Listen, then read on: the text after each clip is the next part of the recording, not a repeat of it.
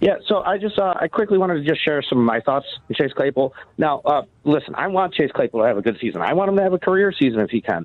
I want the best for the Bears and for this offense.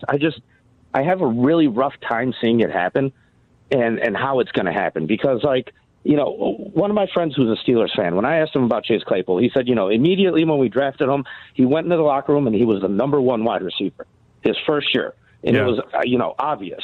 And, you know, hearing notes out of camp right now, that's what you're getting out of DJ Moore. It's like, whoa, this guy's obviously a number one wide receiver. Sure. However, we never got that with Chase Claypool. He came here, he was kind of lost, didn't fit in. You know, it just seems like he's kind of always behind the eight ball a little bit. Now, do you guys know what his nickname is? What do you got? It's one of the better nicknames in the league. You know, all these lame nicknames like initials and a number, TB12, JF1 are all stupid. His nickname's Mapletron because he's got the measurables of Megatron, but he's from Canada.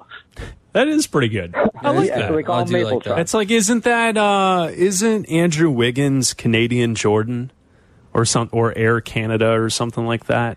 I'm pretty sure Andrew Wiggins had a play off of Jordan. Maple Jordan. Maple Jordan? Yeah. Okay, there you go. Thanks, Kevin. There you go. Yeah. Hey, Maple. There it is.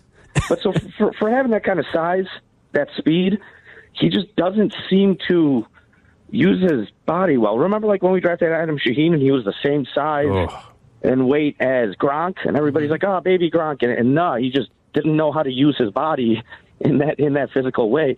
It kind of seems the same thing with Chase Claypool to me a little bit. A lot of body catches. He struggles, you know, when corners are covered all against him. He's kind of more looking for the flag than looking to make the play. Like Brandon Marshall, when we had him here, he would still get a hand on the ball. He would still, no matter what, flag or no flag or whatever, he's getting up in the air.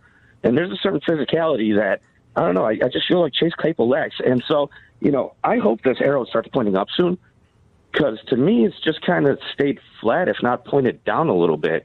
And so, I believe he's kind of a high-volume guy, too. He's going to need a lot of targets, I think, to get better. And I don't know if he's going to find them in this offense with the way it's looking. So I don't know. I don't know how he's going to turn around. I hope he does, but I just don't see it happening. Yeah, thanks for the call, Paul. Appreciate it. Thank you, guys. Nice meeting you on Saturday as well, man. Yeah, you too. All right, there he is, Paul in Elmwood Park.